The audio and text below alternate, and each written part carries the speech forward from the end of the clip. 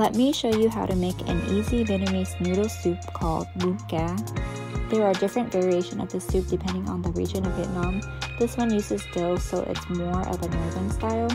You can use pork or chicken to start the broth. I'm using pork spare ribs, dried shrimp, and shallots. Season the broth with salt, a chunk of palm sugar, and mushroom seasoning. Let this broth cook until the pork is tender. Now we are going to add vibrant color to the broth by sauteing shallots, tomato paste, and some fish sauce. Add the tomato mixture to the broth with some green onions and sliced onions. For the star of the dish, I'm going to be using pompano, but you can definitely use other fish. I recommend cutting it into steaks and then marinating it so it's well seasoned. Then you want to fry it until crispy. Top off your bowl with dill and green onions.